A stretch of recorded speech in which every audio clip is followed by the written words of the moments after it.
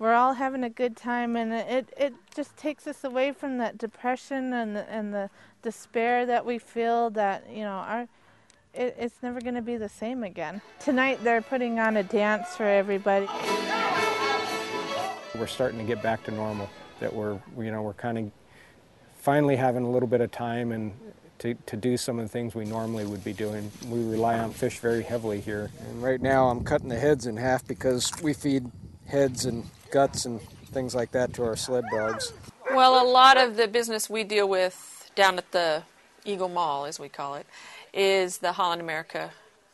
That's the majority of it. And they were about 3 weeks late getting started. So we pretty much lost all of that business.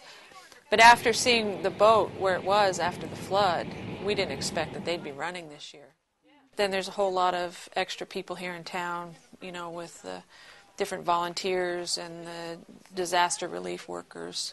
Things are getting back to, the new normal, I guess, that we're going to have. Yeah, I think it's always going to be different. You know, we'll probably mark time from now on as before the flood and after the flood. As far as Kate and I go, you know, we think it's important. Community is really important to us. That's why we're up here, and we're trying to help people get back on their feet.